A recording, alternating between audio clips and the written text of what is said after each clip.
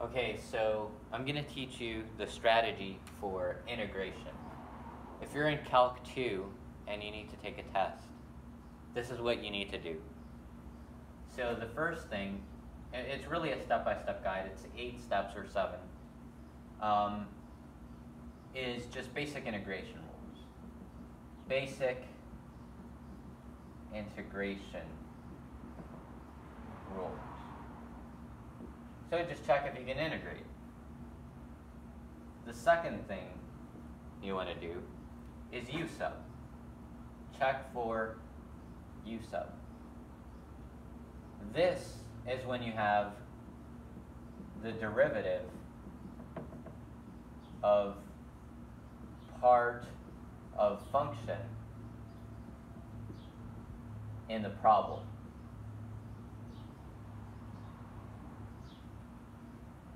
So you have it inside the function. Something like this, or like this, or like this, or like this, or even something over something. The third thing that you want to look for is to simplify. You just need to simplify. Simplify.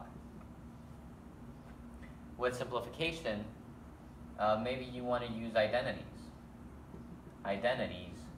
So you have to change things to sines and cosines. Maybe you just need to distribute. Distribution.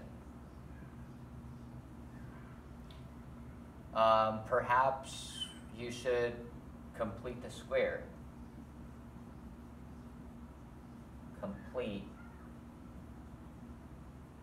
the square. Or you could use the properties of natural log and e to the something. For example, e to the x plus 2 is the same thing as e to the x, e to the 2.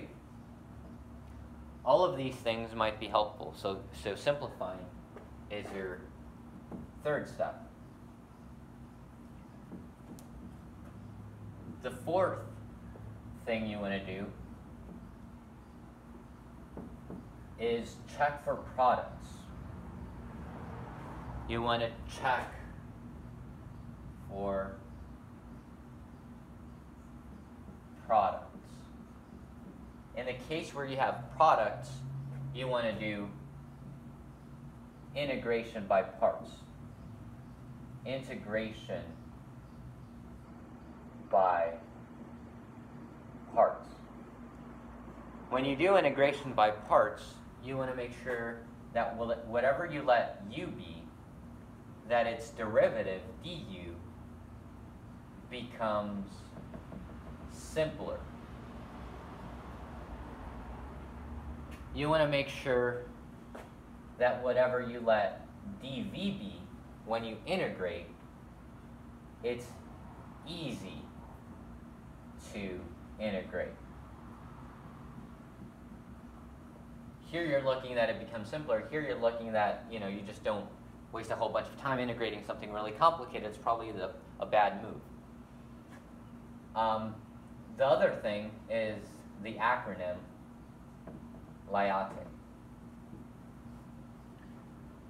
The fifth thing you want to look for is powers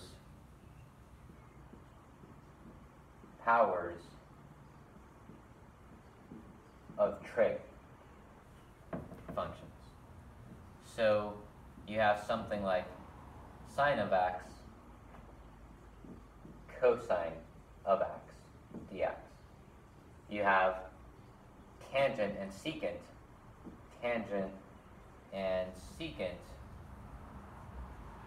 and you have cotangent and cosecant. So you need to, whenever you see something like this, you have to know what do you do when you have even and even, when you have even and odd, or when you have odds and odds. That's a fifth thing you're on the lookout for. The sixth thing you're on the lookout for,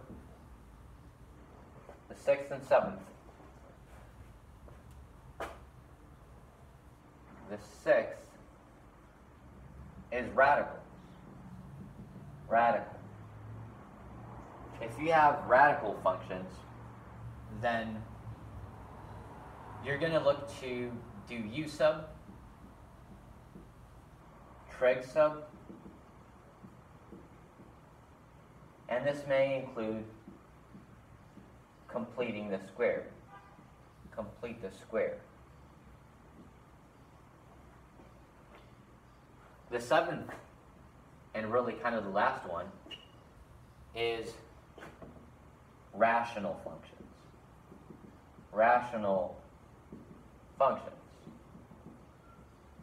With rational functions, these are the craziest because you need to check for everything. You need to check for u sub, you need to check for trig sub, you need long division if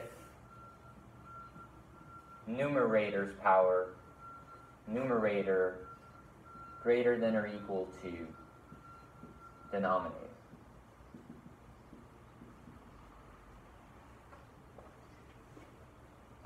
If you can also do partial fraction decomposition, solve by partial fractions, in which case you factor the denominator. Factor denominator. You could also just split the fraction. You have to check for splitting fraction. If you have just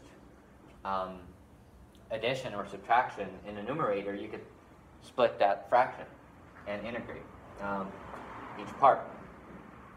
What else?